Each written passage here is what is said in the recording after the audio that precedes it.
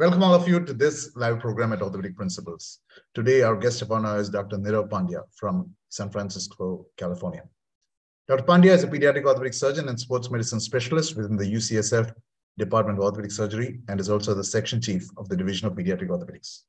Originally from Chicago, Dr. Pandya received his undergraduate degree from the University of Chicago. Dr. Pandya then went on to complete his orthopedic surgery residency at the Hospital for the University of Pennsylvania in Philadelphia.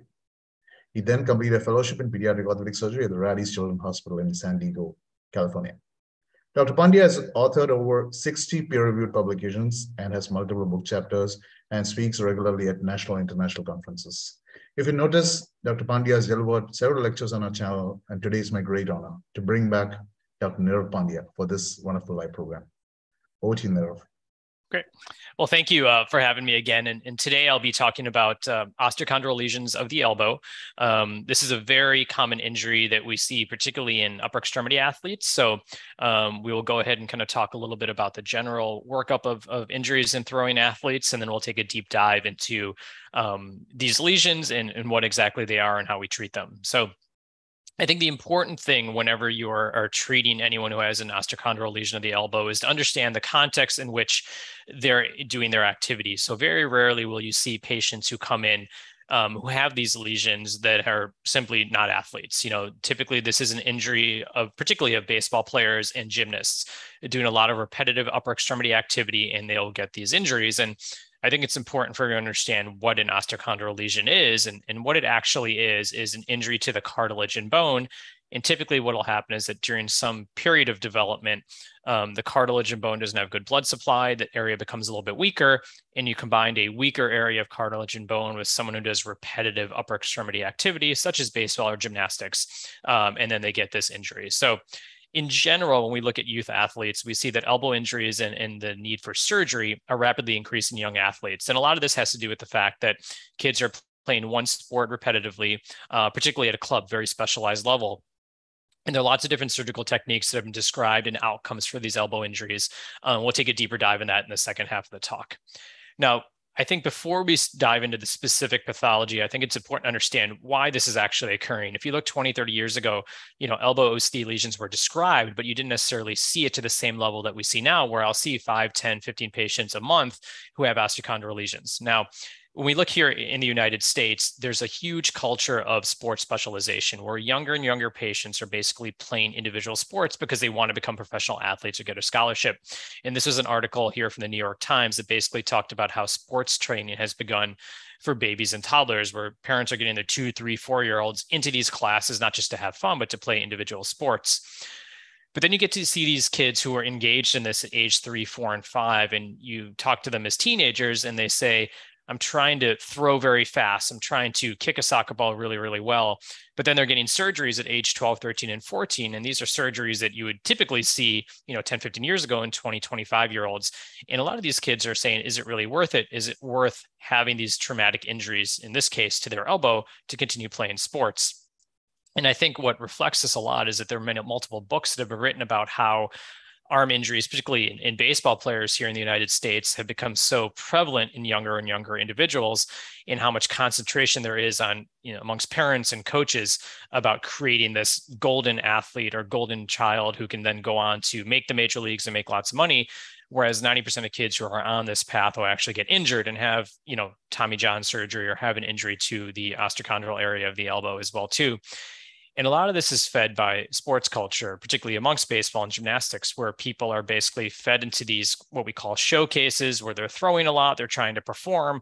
And what happens, they're really not really getting a scholarship. What they're doing is actually tearing up their elbow and then coming into us to get treatment for their injuries. And I think part of this as well, too, is as clinicians who see athletes who have these injuries, even though we'll talk about how you treat an OC lesion of the elbow and how you basically can, rehab afterwards. I think it's important to understand, to counsel coaches, parents, and families that come in and understand that the best way to actually treat this injury is to never have it. And a lot of parents need to hear the fact that very few high school athletes will actually get a scholarship. And even if they do get a scholarship, it's only going to be $11,000 on average here in the US over 4 years. So is it worth having a severe cartilage injury in your elbow by throwing for 30 hours a week or by doing gymnastics for 40 hours a week when the chance of you actually getting to that next level is very, very small?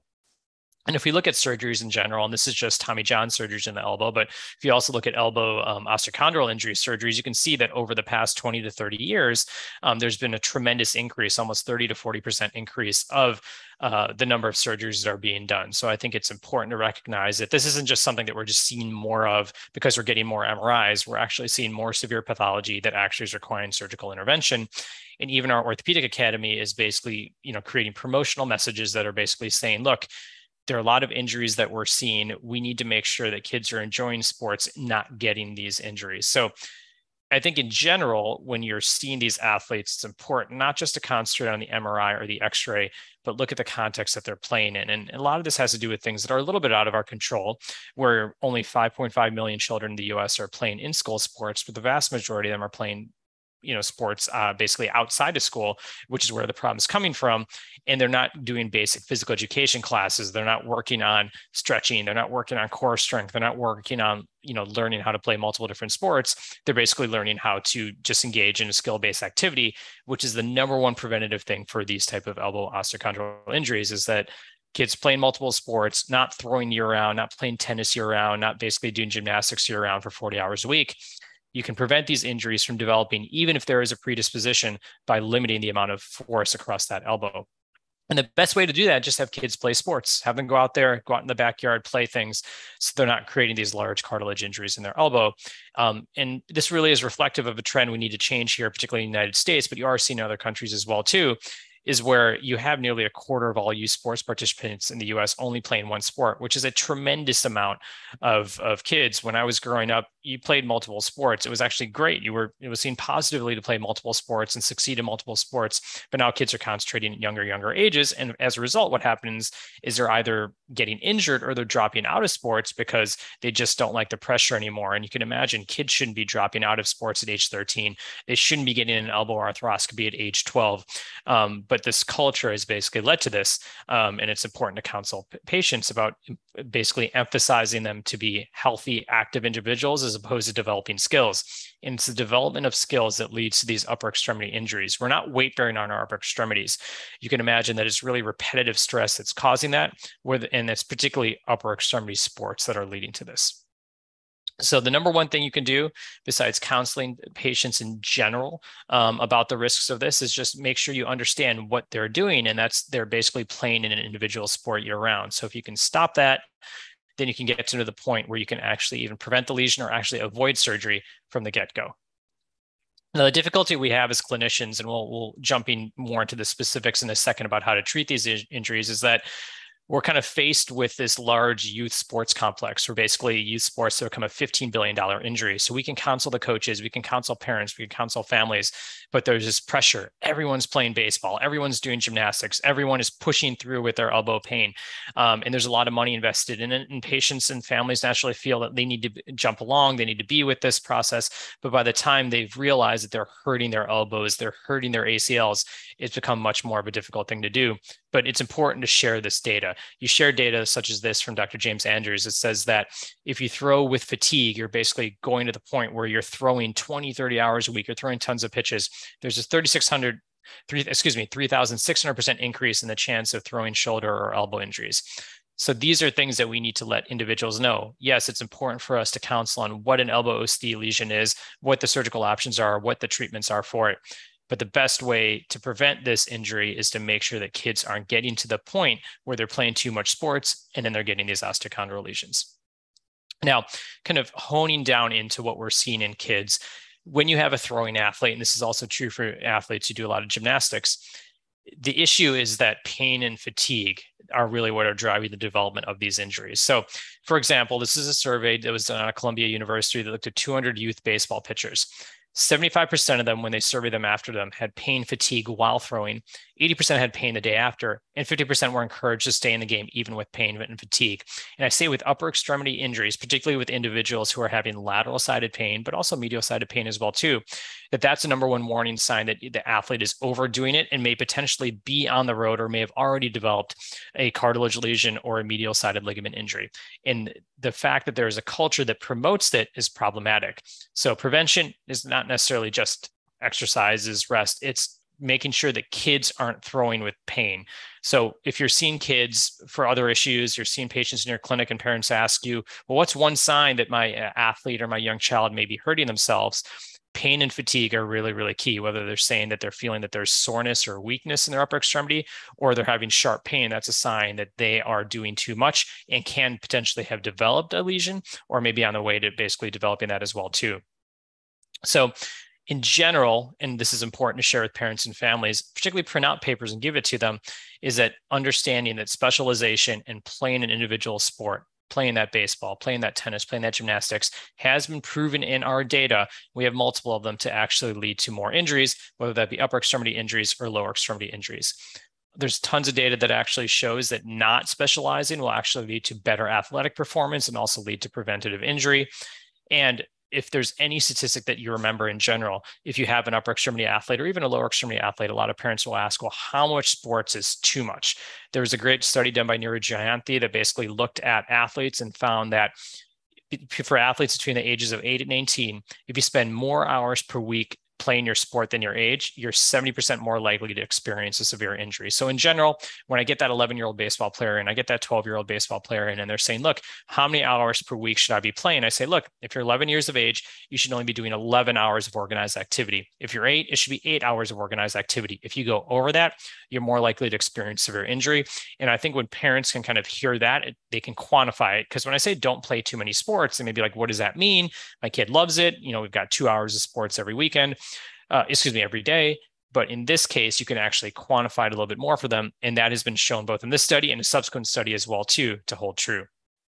So putting this all together from a counseling standpoint, before we take a deep dive into the elbow in terms of history, physical, et cetera, the most important thing besides understanding what these lesions are, and we'll talk about specifics in terms of treatment, the best way to keep upper extremity athletes from even developing these or having them successfully be treated non-operatively is to basically have them play multiple sports. I can't underemphasize that enough. You need to make sure that kids are doing multiple sports so that they aren't getting these injuries. That's the most important thing you can do, even when you're seeing them for sports medicine type injuries. Delay sports specialization until at least age 15, encourage them to play multiple sports and have them take time off. Okay. Now, going specifically, we're going to transition now into general counseling about from the culture of what causes these athletes to develop these injuries to looking specifically at the upper extremity athlete and what you're going to do in the clinic. So when an athlete comes in and they have an upper extremity injury, particularly in the pediatric population, before we even go down the route of diagnosis, there are basically 3 main factors that basically lead to upper extremity injuries. As we mentioned, overuse, poor lower extremity and core strength. And I want to emphasize that a lot of times kids will be overusing their upper extremity because they lack lower extremity strength. And that can be a risk factor for development, as well as poor mechanics. 1 and 2 are extremely important. The parents will come in and concentrate on number 3 a lot because they're very, coming from a skill-based perspective. But I think it's important to really look at, we talked about number 1, but also look at number 2 as well too. And then 3 is kind of something that comes in tertiary after you've addressed those other factors. Okay. So athlete comes in, you're kind of working them up for an elbow injury. Okay. What are some of the key history questions? Okay. So you want to differentiate insidious and dull pain versus sharp and traumatic pain. So typically insidious and dull pain is going to be more of a generalized kind of overuse type injury that's more muscular related. But if they have sharp and traumatic pain, you get concerned. Same thing with kind of diffuse, it hurts all over the elbow versus very localized pain where they can point with the finger. If they have pain before and after throwing, there you're more concerned about fatigue type issues without an underlying structural issue versus if they have pain during throwing, that's where you get worried about an osteochondral lesion. And if they have normal mobility, that's typically more going to be your medial epicondyle kind of irritation, kind of little league elbow, versus if they have locking, instability, and stiffness. That's where you get more concerned about a osteochondral lesion or a larger intra-articular injury that may be occurring. So a lot of times these kids, particularly because they're so keyed in terms of how their body feels, whether it be a throwing athlete such as a pitcher or an upper extremity athlete like a gymnast, their history is really, really key to kind of drive you towards what the diagnosis is. Other things you want to get a sense of is how much volume that they're doing, right? So if a kid comes in and says, look, I play 1 hour sports per week and my elbow's hurting, that doesn't necessarily is consistent with an osteochondral lesion. But if they're coming in, they're saying they're throwing 300 pitches a week, they're doing 45 hours of gymnastics a week, then you got to get concerned that there may be something like that developing. Also, getting a sense of what they actually do. So I use an example for a baseball player. If you're playing third base or second base, you may not necessarily be as much of a risk, and you're thinking of a different pathology by someone as opposed to someone who's a pitcher or catcher, and that can basically indicate that they're doing a lot of throwing. You want to get a sense of how long their pain persists. So typically with osteochondral lesions of the elbow, they'll have very sharp pain that then subsequently then goes away versus someone who has pain that kind of lasts for hours at a time. Get a sense of their sports participation. So a kid may say, look, I only throw or only do an hour a week with this one team, but then they're playing on 4 different teams or at 3 different clubs in terms of gymnastics. Get a sense of what they're doing. So for pitchers, get a sense of like what they're throwing. For gymnasts, what apparatus are they using? Or if you get a tennis player, like what strokes are they doing when it's hurting? Get a good sense of where they're actually loading their elbow and how they're doing it. And that can help you get a sense of what's going on. And then get a sense of their overall culture. Like, is their parent here? Who are they working with?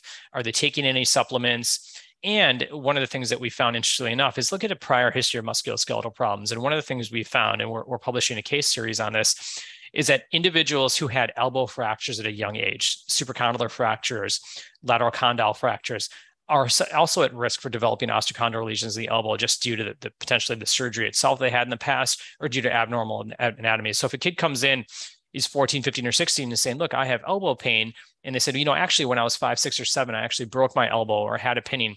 That can be a risk factor as well, too, because we know the elbow anatomy is already a little bit abnormal as well, too. So make sure you're taking that into consideration when you're working on patients as well, too, because a lot of times the reason why they may have also developed the osteochondral injury may be due to the fact that they have abnormal alignment from a prior injury. And also look at family history as well, too, to see if there's a family history of osteochondral lesions.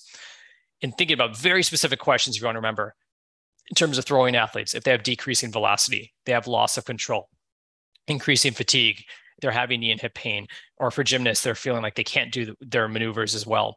These are things that I think it's important to really key in on, because you're going to get a lot of kids in your clinic who are saying that they have multiple joint pain. They say, my elbow hurts, my knee hurts, my ankle hurts, and you can't get x-rays on everyone. But if they're specifically talking about a decrease in function and an increase in pain beyond baseline in that particular elbow joint, that's where you're going to be more aggressive, potentially get imaging and work these up, as opposed to a kid who comes in and says, my elbows hurt, my knees hurt, my ankles hurt. And you're like, oh, maybe this is all just growth related. Okay. In terms of things that parents may share, these are just some general recommendations in terms of pitching limits. I think this all goes in the context of getting a sense of how much activity they're doing in terms of managing them both. If you go down surgical route or non-surgical route, get a sense of how much they're doing. USA Little League, Major League Baseball has lots of different, recommendations in terms of how many pitches you'll be throwing, what age you throw different pitches.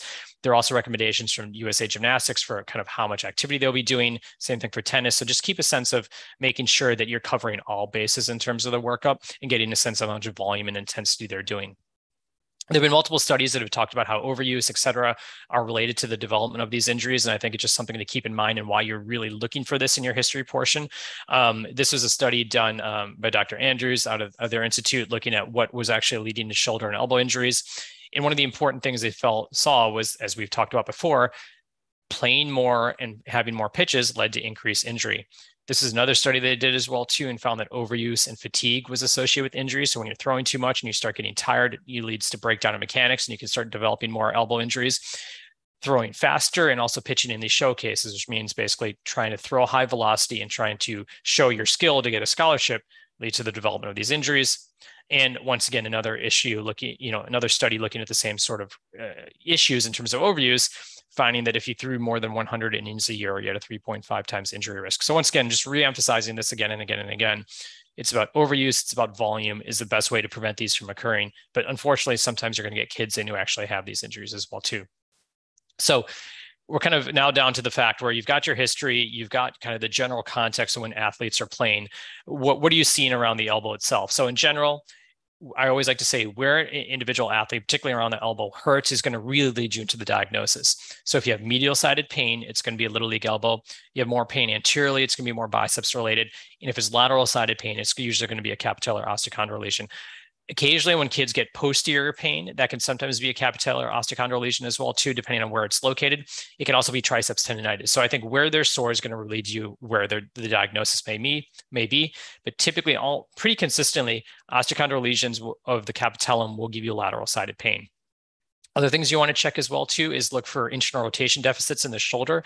One of the things that can happen is if kids lack internal rotation of their shoulder, they're going to abnormally place additional stress on their shoulder and elbow joint, and that can lead to more problems with the elbow as well, too. So number one, besides examine the elbow, also look at the shoulder as well, too.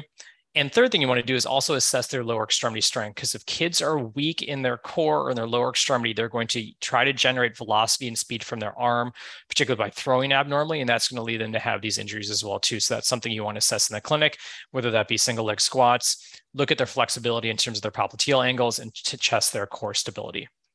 And the last thing I say is assess biomechanics. So a lot of times, particularly if kids are throwing sidearm or they have some sort of abnormal throwing motion, a lot of parents will bring them in. If you see something that's grossly abnormal, I think it's important you can mention it to the parents, but I do think that as part of a return to play program after you've treated these individuals, I think it's important to get them hooked up with someone who actually can look at upper extremity biomechanics, whether that's a physical therapist you have. There's some pitching coaches as well too, or kind of like athletic trainers who can help with this as well too, because you also want to make sure that after you do an intervention or treat them, they're basically not going to be stressing the area again because they've got some sort of abnormal mechanics. So other key history and physical findings that'll lend it to more having an elbow OCD, they're going to have typically an insidious onset of pain. They're typically not going to have trauma because it's usually related to overuse. One of the key things they'll say is that they feel like they have popping and my elbow gets stuck. And as I mentioned, it's typically going to be your gymnasts, your tennis athletes, or your baseball players. This kind of demonstrates what the two pathologies are. Typically from overcompression is where you're going to get osteochondral lesions, and from tension, you're going to get apophysitis. So that kind of gives you a sense of why these two areas develop. So when you're throwing, you have a lot of torque across your elbow. Your distal humerus is basically hitting up the capitellar region is basically hitting up against the radial head, and you're going to get compression and capitellar osteochondral lesions.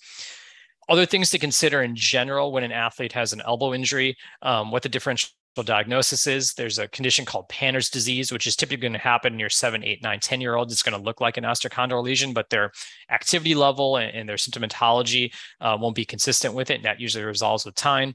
You can get medial apophysitis. You can get olecranon apophysitis. You can get ulnar nerve symptoms. You can get muscle strains. There's a whole wide variety of pathologies, but typically the physical exam will lend you to it combined with the imaging.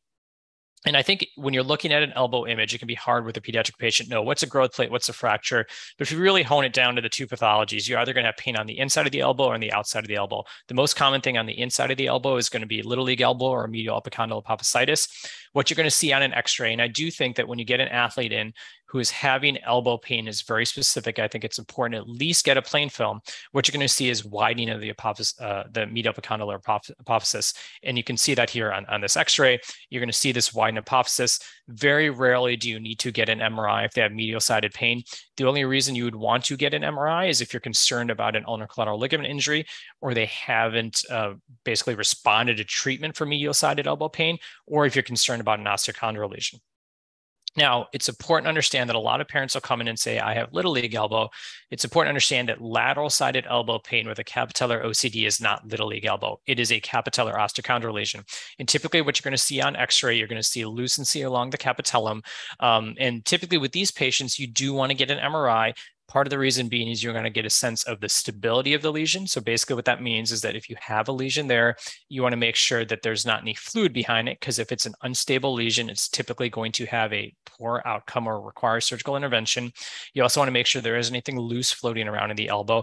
And you're also looking for, get a sense of what the overlying cartilage and bone quality is, and see if there's any kind of cystic formation as well too. So this is kind of the x-ray will lead you down the route of what the next step will be. And if you are concerned about a capitellar osteochondral lesion, or you have medial-sided elbow pain that hasn't responded to non-operative treatment, or you're concerned about a ulnar collateral ligament injury, then you'll get an MRI.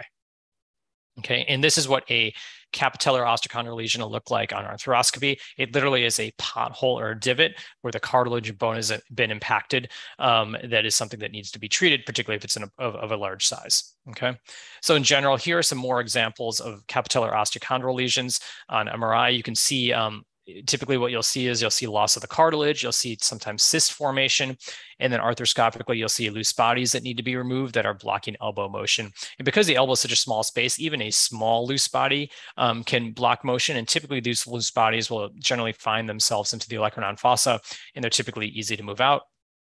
It's also important to understand is that when you have a capitellar osteochondral lesion, you have basically cartilage loss and potentially bone loss on the capitellum. You can also get radial head lesions as well too. You can imagine, just like a knee joint, if you have a lesion on your femur, if there's increased stress on it, you can then subsequently then get almost a kissing lesion on the other surface as well too.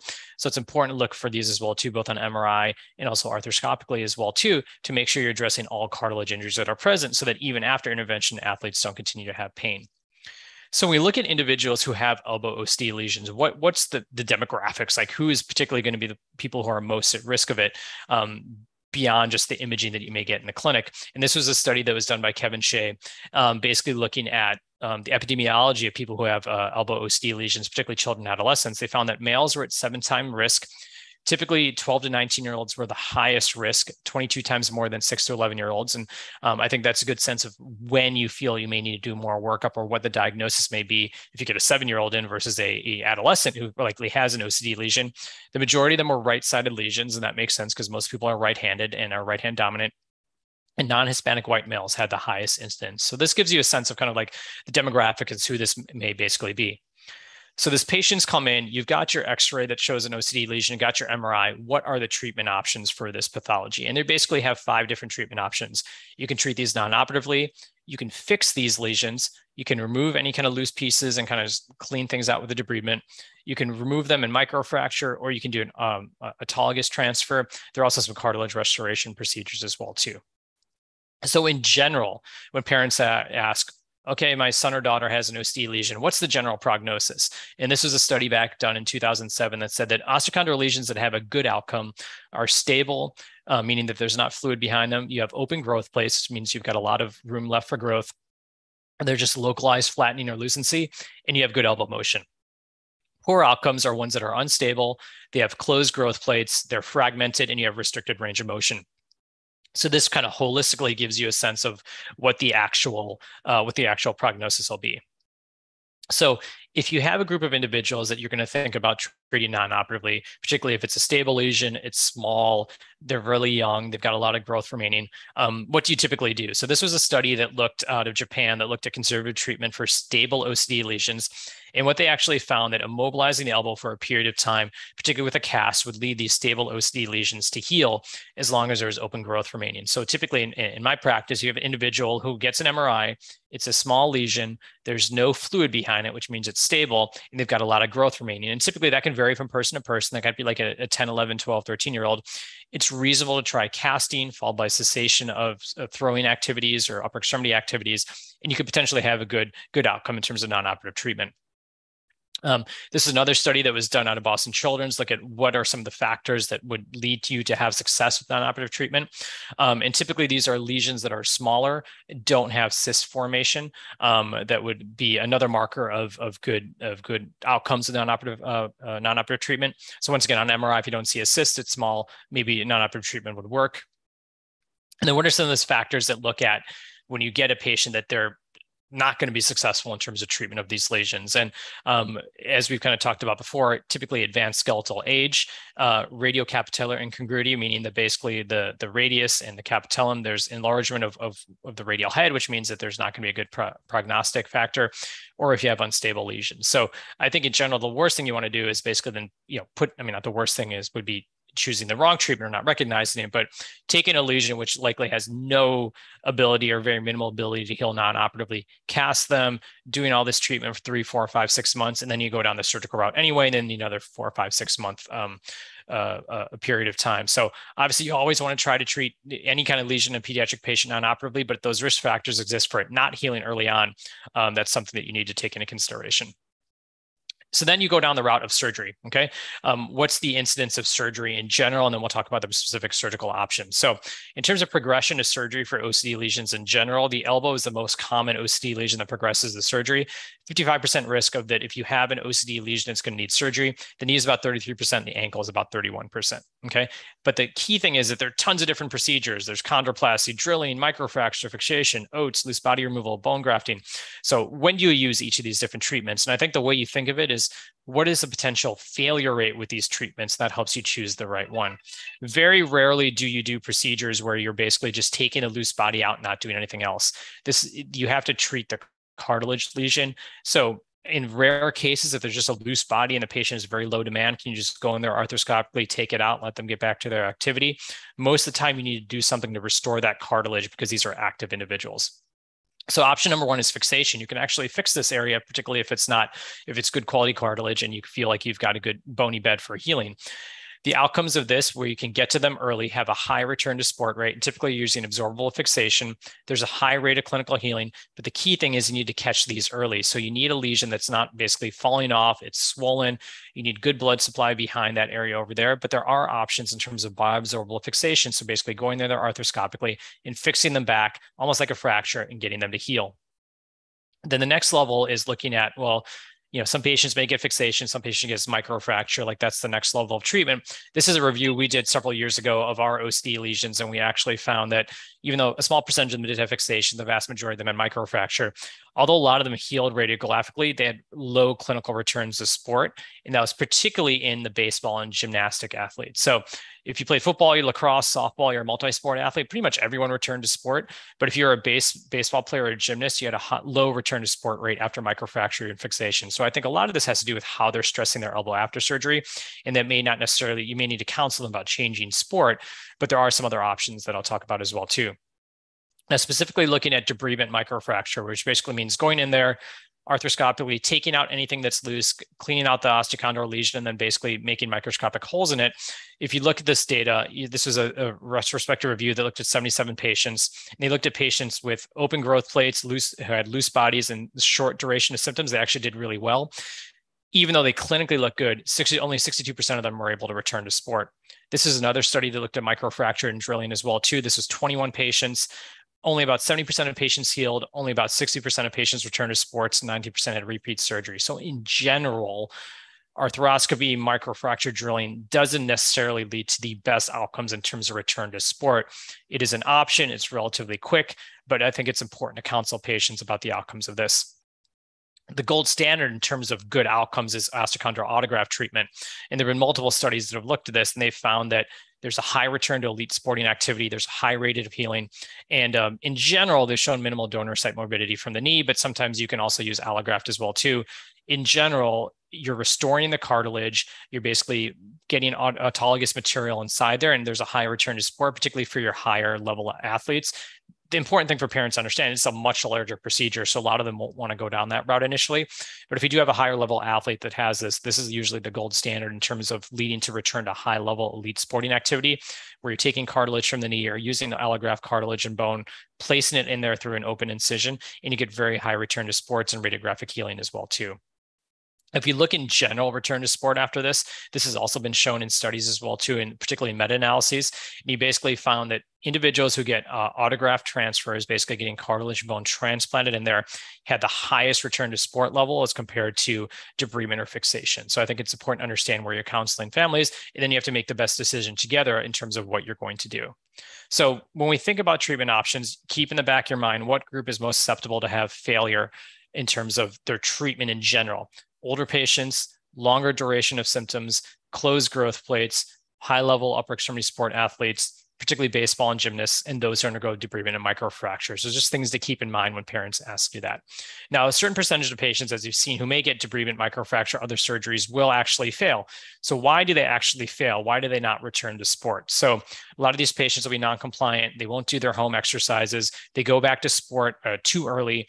And it's, once again, a key emphasis is that when you do these procedures on gymnasts and baseball players, you have to lay the crepe that there is going to be a potentially higher rate of failure. It's just a bad injury to get. And the best thing to do is not to get it in the first place. And that's why I spent so much time talking about limiting overuse. So the most predictable treatment for failure is that you just have them change sports. If you get a baseball gymnast in and they fail their osteochondral lesion surgery, just say, look, we can either do another surgery or you can just go switch to basketball, switch to running.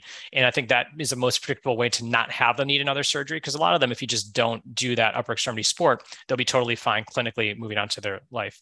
But if you do have a higher extremity athlete who's more high impact, upper level, what are some of the options? Well, if you tried to fix a piece that was dead or non-viable, then you have to take it out, assess the size, and you may need an allograft placement or some sort of MACI procedure. There have been studies, and even though we don't use MACI very typically here in the United States for elbow lesions, which is basically transferring cartilage that is basically grown in a lab, it has been shown that some of the loose bodies that you move to an elbow arthroscopy can be used to then basically then grow cartilage and then be reimplanted at a later time. The other thing you want to look at is potentially it was where the lesion was actually located, was in your typical location. So if you had an OCD lesion that was located a little bit more laterally than centrally, sometimes that lateral group will have worse outcomes than more a central located lesion. And this study basically showed that if you looked at outcomes for OATS with unstable OCD, they were better for central lesions than lateral lesions. In more patients, the lateral group had postoperative radial head subluxation and arthritic changes. So sometimes even before surgery, when you see a certain change on an MRI, it can be more indicative of when you get that MRI, it can be indicative of a poor outcome. The other thing you want to also look for is radial head lesions. A lot of times, as I mentioned, there'll be a kind of a kissing lesion, and that could be a reason why you have outcome as well too. Or it can be a lesion that was a little bit less typical, where you have a radial head lesion without a capitellar lesion. You also want to assess alignment as well too. A lot of times alignment, just like we think in the knee, can cause osteochondral lesions to fail or increase forces across it. This is a study that we did looking at radiographic findings for patients who had elbow OCD, and we found that OCD patients had various carrying angles and increased valgus at the distal humeral articular surface.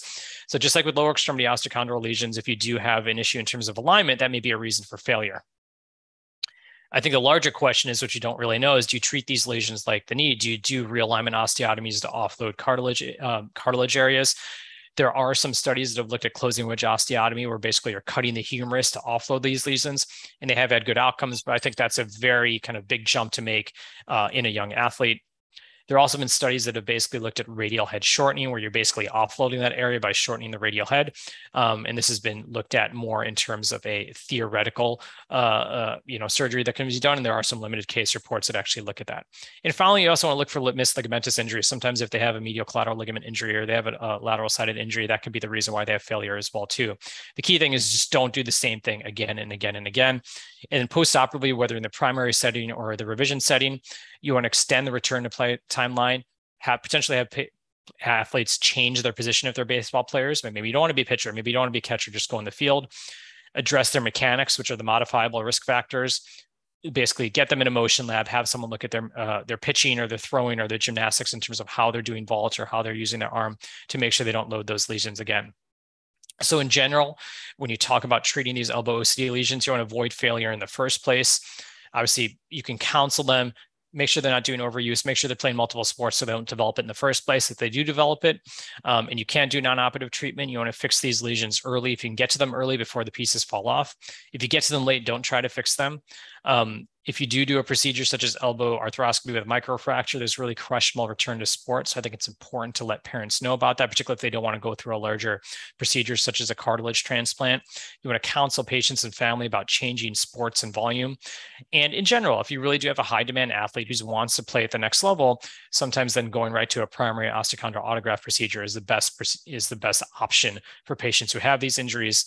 And most importantly, I think the best thing you can do is make sure they don't develop them and understand this is a really difficult injury for athletes to deal with, and that you have all these various options for treatment. Thank you. Thank you, Nirav, for that amazing presentation. Nirav, actually, you can stop sharing your screen. Sure, no problem. Yeah. Nirav, thanks for that amazing talk. I mean, really informative, as usual. Okay, a few questions, Nirav. Sure. Nirav, a very common differential diagnosis that you mentioned was Spanner's disease, right? So right. Someone who is looking at the elbow, how do you really differentiate clinically as well as radiologically? I mean, because if I'm right, the Spanner's disease runs a benign course and doesn't require any surgery, isn't it? Right. Yeah, exactly. Yeah. So I think a lot of first, the number one thing is I think age. Typically the kids who come with panners are going to be your 6, 7, 8, 9 year olds. So and so typically they'll be having kind of more diffuse elbow pain. So that'll be number one. Number two will be their age, and then radiographically, it'll be much more diffuse changes over the capitellum. So typically with an OCD, you're going to see a very focal lesion. Panners, it's going to look very largely abnormal. And I don't recommend getting MRIs on panners kids because they're so young. So I think it's going to be more diffuse. It's going to look like a very large osteochondral lesion. So I think the combination of age, more diffuse elbow pain on exam, as well as the kind of diffuse changes in the capitellum are what you'll see in that age group as well too. Thank you, Nirav, for that. And Nirav, you mentioned about the surgical options of osteochondral lesions. And I was just checking out a paper where both normally you harvest a graft from the knee, right? So Correct. When you're concerned about the mobility, some of the surgeons have chosen a rib-based graft. I wonder if you have come across those. I've read some reports about that as well too. I think just as orthopedic surgeons, since we're so not comfortable operating in that area, I think it's we have a tendency to not use it. I think if you have a general surgeon or someone who's comfortable, or you do spine surgery and you're around the ribs, I think it's good. I think what a lot of people have turned to now, and we need more and more data, is because people do, a certain percentage of kids will have knee pain after doing this, is osteochondral allograft, so using cadaver cartilage, because it's a non-weight bearing joint and you can get almost like a size match for that. I think the outcomes have been just as good, in some limited case series. So I've gone to using more allograft for that, and kids have done well. And I do think with a lot of these kids who are athletes, the last thing they want is then to have knee pain afterwards. So I do think that finding alternative graft sites are key. But a rib, yeah, I think that's if you're comfortable around there, I think that would be good. But I just don't like operating around that area. Yeah. Thank you, Nirav. I was just looking at some of the papers that have been published on the subject, and I noted a very high incidence of papers from Japan. Do you think this demographic correlation, because in the US and Japan, high intensity athletes involving the upper extremity, even sports? I don't know what kind of sports do they? Is it pitch or baseball? What is it that gives the higher incidence there? So I think part of it is, I think there are some studies that do show that there is a higher incidence in general in the population for elbow OCDs. And there's a huge baseball culture there as well too. I think besides the US, Japan has a lot of upper extremity throwing athletes. So, but even here, when I look at my patients here, that there is a higher predilection for the Japanese patients to have it as well too. So I think part of it's genetics, but I think a large part of it as well too is the baseball culture there as well too. And baseball there is really the main sport, unlike here in the US. So I think a lot of youth there, when they're playing sports, are playing it. So they're probably seeing more of it because of that as well too. Thank you, Nirav. Just one last question. Just regarding, you mentioned about that particular osteotomy called the closing wedge osteotomy with the capital. Again, a lot of papers from Japan. But that is in contradiction to your paper, which says that, these children have a higher degree of valgus. And again, you're going to do a closing wedge. It's going to increase the valgus, right? So that is quite contradictory, isn't it? Yeah, it is. Yeah, I think we're still kind of learning a little bit about alignment. I think it's, you see them radiographically what they have, you see this closing wedge. So I think that's why I think a lot of people don't do it, and it's so, the alignment around the elbow is so complex that I feel that it's not clear where we should be making your osteotomy and how you're supposed to be doing it. So to me, I really think about a lot of these kids, if you get alignment, it's more about addressing their dynamic part of it. And if you can offload it, I think we understand it a lot better in the knee. And that's why, if you've got a lateral lesion, you correct your valgus and it makes sense. Around the elbow, there's just so much more degrees of motion, three-dimensional. So I agree. It doesn't necessarily correlate with what we find radiographically. Yeah. Thank you, Nirav. Nirav, I think that's all the questions that we have for this session. Thank you for yet another brilliant presentation, and really look forward for another one later on. Okay, great. Thanks for having me. I appreciate it.